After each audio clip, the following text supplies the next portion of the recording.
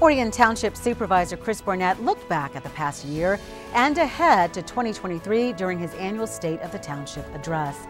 With Easter right around the corner, local families enjoyed an egg hunt and photo ops at the Orion Center during Bunny Bop.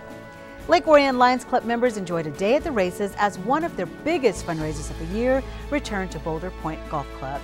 And the Chamber of Commerce helped celebrate the grand opening of the area's newest marijuana dispensary with a ribbon-cutting ceremony.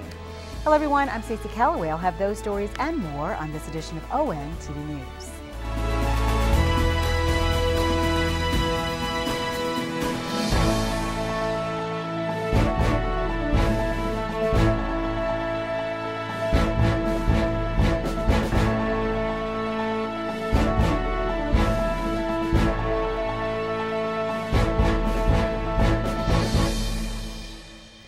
As Orion Township emerges from the COVID years, the community seems to be thriving as new developments, new businesses, and plenty of awards come to the area.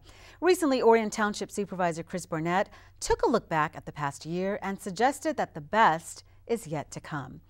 On the morning of Wednesday, March 22nd, the Township Supervisor hosted his 10th State of the Township Address at Woodside Bible Church. Having fun with a Monopoly theme, Barnett recapped all the ways the community is winning thanks to the residents, schools, businesses, and partnerships that make Orion Township unique. And I want to start with my favorite slide every year. If you've been to this presentation, you probably know what I'm talking about. And this is the Frugal Index. And these are actually screen grabs from the last 5 years of this presentation. And the reason that slide repeats every year is because what it says. If you look at that, it says we provide services more efficiently and less costly to our residents than any of our neighbors, year after year after year. Of course, the biggest news from the past year was GM's announcement of a $4 billion investment in the Orion Assembly Plant, including upgrades as they prepare for production on the electric Chevy Silverado and GMC Sierra. But this is the big one. This is the largest investment announcement in the history of our community and the history of our county. And I'm talking about GM, their historic $4 billion investment right here in Orion at our assembly plant. Well, they will be making this beautiful, amazing electric Silverado. Next year, 2024, they will be rolling off the line. And my favorite part about this is where it's made, right here in Orion. You might remember last year we designed this logo as part of the presentation. I spent a lot of time in the plant working with them, and the number one thing we've told GM CEO Mary Barra and the rest of the GM team is we won't let you down. That is what we mailed the card, the giant card signed by all of our employees to Mary Barra. In addition to looking back over the past year, Barnett talked about what residents can look forward to in 2023 and beyond. And there are more parks improvements coming and investments to Friendship Park. Sand volleyball courts coming to Civic Center Park, right where Township Hall used to sit. A major pavilion renovation and beach expansion at one of our hidden gems, Camp Agawam. My sister tells me to stop talking about it because it's her own private beach. We're also bringing a handicap accessible kayak launch to Camp Agawam as well this year. We're super excited about that. And over at the Orion Center, more than a decade in the making, an event deck. But great news, Chelsea's here. I saw her, Chelsea. There's Chelsea. She will not raise her hand, but people are pointing at her. She applied and we were awarded a community chest card for $250,000, and we will build that deck. So I know those of you that use that space are excited to see that. Barnett wound down his presentation by talking about the community's heart, touching on the Forgotten Harvest program started during the pandemic, Woodside's Village Pantry, and the formation of the Orion Community Foundation, promising more information this spring. The Orion Community Foundation has been a dream of mine for several years, as many other communities around us have community foundations.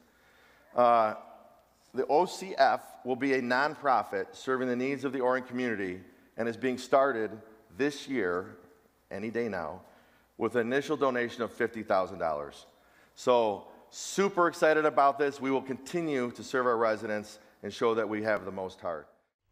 You can view the State of the Township Address in its entirety right here at ONTV, or you can view it on demand on our YouTube channel. 1 week earlier, Oakland County Executive Dave Coulter hosted his annual State of the County Address in West Bloomfield Township. On the evening of Tuesday, March 14th, Culture addressed the audience at the Berman Center for the Performing Arts with a focus on community, respect, inclusion, and gratitude. During his presentation, he announced a mini-grant program for younger residents and mental health urgent care. Supporting our students, addressing both physical and mental health, providing excellent services to our most vulnerable, extending our fiscal stewardship, and improving our quality of life. This is what calls us to service. Service that begins with living our values: community, respect, inclusion, and gratitude. These are the foundational values that I've tried to share with you tonight. Community, remembering the power of community as safe and supportive places that allow us to build a life and to prosper. Respect, demonstrating through our actions respect for ourselves, for those who have come before us, and yes, for those with whom we may disagree. Inclusion, taking a step to ensure that all people are not just included, but actually feel like they belong here. And finally, gratitude. You know, it's a value many of us don't take the time to practice. Identifying each day those things, big and small, that we are grateful for. I just happen to believe that when your mind is focused on gratitude, when you hold it in your heart, I believe you have no room for negativity. To view the presentation in its entirety, you can visit oakgov.com or you can find it on YouTube.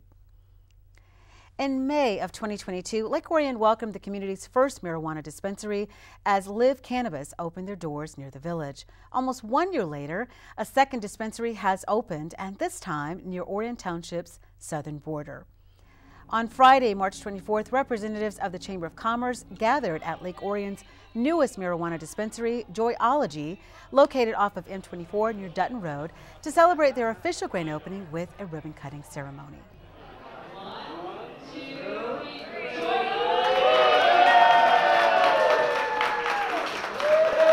I feel honored that actually it's something I can do without the stigma, without people looking down and frown upon. You know, it's like, you know, it's sad that it was once illegal, and now that more and more communities are opting in, it's bringing in more tax revenue. We have a location in Centerline. Centerline just received $500,000 in tax revenue in the for last year's sales, and I can only imagine what Orion's going to do next year and the years moving forward, just because the community's great.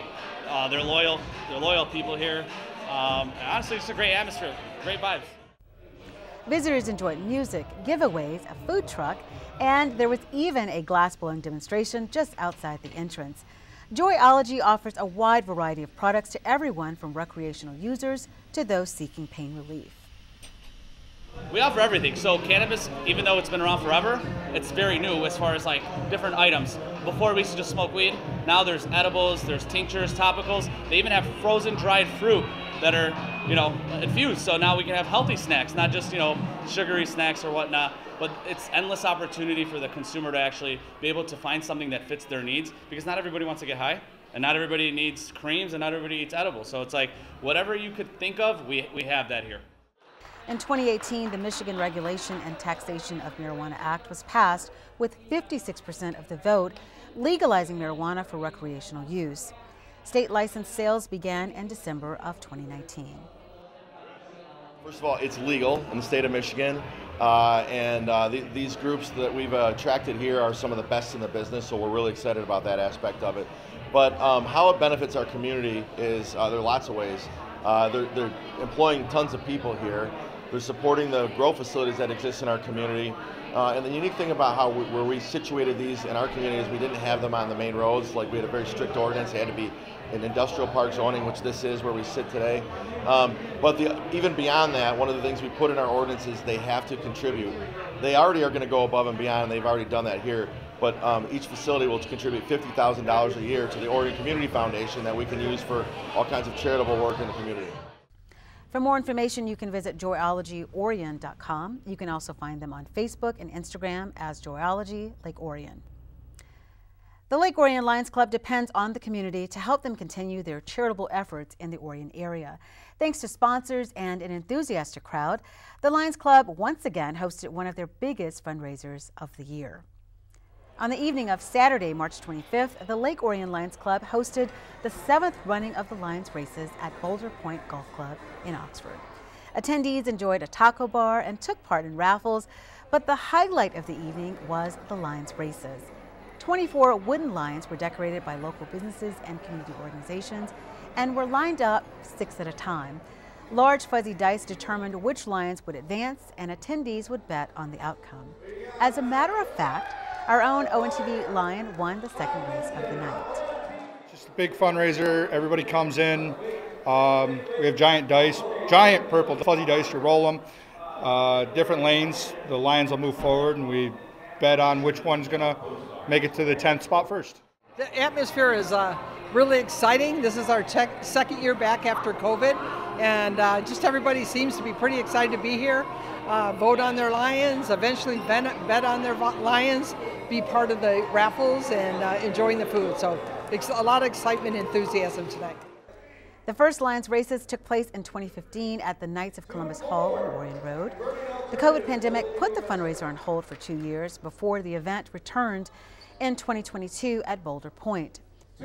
Proceeds raised from the Fun Night Out helps the Lions Club support Leader Dogs for the Blind, their annual Christmas basket program, and other charitable causes. As far as the money we raise tonight will go towards our Christmas basket program, also go towards robotics, middle school and high school robotics, the scholarship program this spring. We're going to give scholarships to 4 Lake Orion High School kids, and any of the other type of community needs that come across our way. For more information on the Lake Orion Lions and their upcoming community events, visit lakeorionlions.org. Easter falls on Sunday, April 9th this year, and there is no shortage of fun Easter-themed events taking place in the community. On the morning of Saturday, March 18th, Orion Township's Parks and Rec hosted its annual Bunny Bop event at the Orion Center. Families were asked to pre-register for the event, which was divided into 3 sessions with 50 kids and family members per session. At check-in, they got a craft kit so that they could take those crafts home to work on some cute little activities for them to do. We had the Easter Bunny downstairs. He was on a full belly. He was in a really good mood. He got to meet with all of the kids. And then we also had a new person to our event. Her name is Alicia. She's a bubbleologist, and she did some bubble magic with the kids, which is a great addition to the program. Oh yeah, and of course we had the egg hunt. Due to snow and windy conditions, the first egg hunt of the day was moved inside the Orion Center, although the kids didn't seem to mind. The second and third egg hunts took place outdoors, just like the Easter Bunny intended. The Bunny Bop was created in 2010 and originally took place at Friendship Park. In 2012, it moved to the Senior Center, which is now the Lake Orion Village offices. In 2013, the event was moved to the Orion Center, where it has taken place since. Well, with the exception of the COVID-impacted years. The Bunny Bop and the first day of spring on March 20th reminds us that the worst of winter just may be behind us. It means spring isn't too far away, and right around the corner is spring break, which is why we're doing this event so early. A lot of families head to different directions, see different families spread out a little bit. So we do this a little bit early to make sure that all families have an opportunity to celebrate spring and come do our egg hunt. If you're looking for other Easter events, Canterbury Village continues their Extravaganza on Friday, April 7th and Saturday, April 8th from noon to 5 p.m. The Easter Bunny will drop eggs from a helicopter, and kids are encouraged to collect the eggs, which can be redeemed at the shops for prizes. Visit CanterburyVillage.com for more information. And also, the Lake Orion American Legion is hosting an Easter egg hunt at Children's Park on Saturday, April 8th, beginning at 11 a.m. sharp. The event is geared toward children 10 years of age or younger. And with that, we'll wrap up this edition of ONTV News. On behalf of the hardworking ONTV News team, I'm Stacy Calloway. Have a happy Easter, Lake Orion.